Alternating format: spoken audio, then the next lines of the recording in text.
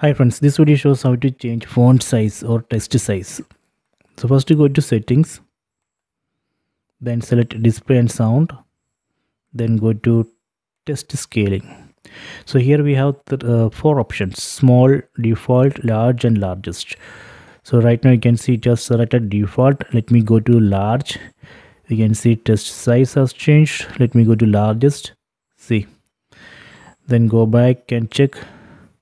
You can see size has changed. Let me go to the home screen and see what happened there. See, here also it's reflected. So this way we can easily change text size or font size.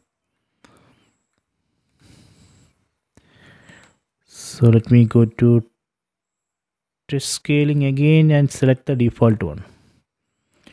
Okay, so I hope you have enjoyed this video. So please check it.